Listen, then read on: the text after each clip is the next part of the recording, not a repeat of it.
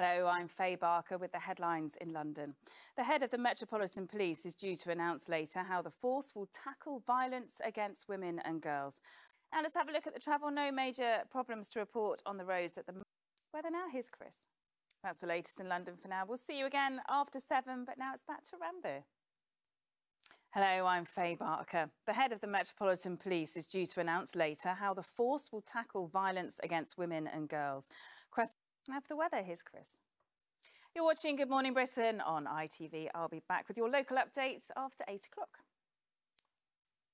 Hello, I'm Faye Barker. The head of the Metropolitan Police is due to announce later how the force will tackle violence against women and girls. In the travel and emergency incident at Charlton means some train services are suspended between London Bridge and Dartford. Weather now, here's Chris. That's it. Now back to Richard and Susanna.